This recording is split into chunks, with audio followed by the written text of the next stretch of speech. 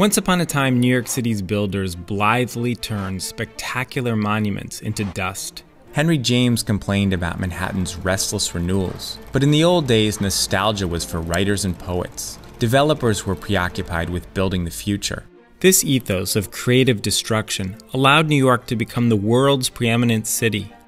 And then, 50 years ago this Sunday, Mayor Robert F. Wagner signed the Landmarks Preservation Act.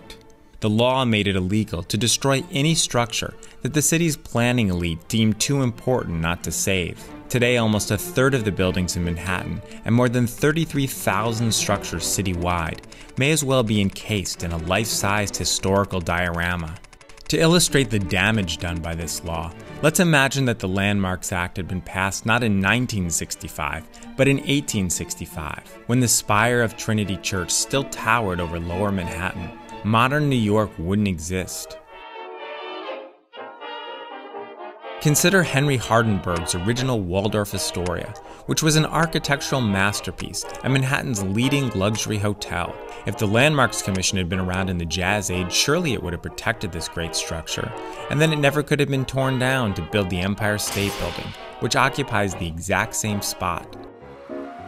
If the Landmarks Commission had been around to save architect Stanford White's majestic Madison Square Garden, the second of 4 structures with that name, Cass Gilbert's New York Life Insurance building couldn't have replaced it. Forget about the hustle of Midtown Manhattan. This entire block would still be home to Columbia University's pre-1897 campus. The old London Terrace wouldn't have cleared a path for the new London Terrace. Instead of the Woolworth building, Philip Hone's luxurious townhouse would still stand right here, next to the old American Hotel, and we might still have this old church instead of the celebrated MetLife Tower.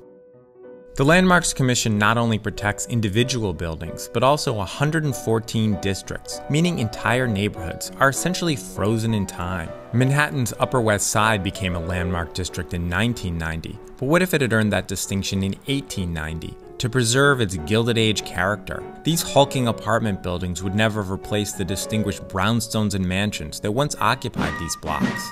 The district certainly would have expanded 1 block west to include the Apthorpe House, which quartered General Washington among other colonial bigwigs, and would still stand right here, near 90th Street and Columbus Avenue. Before landmarking, sure, there were plenty of great buildings replaced by plain Jane skyscrapers, but that's also part of how cities grow and evolve. For example, would New York really be better off if Temple Emmanuel still stood right off Times Square?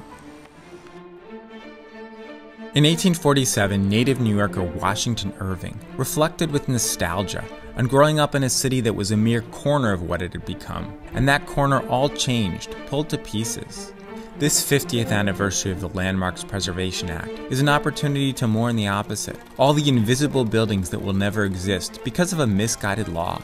What if an earlier generation had outlawed the rise of skyscrapers and spread of asphalt pavement? Washington Irving would still feel right at home.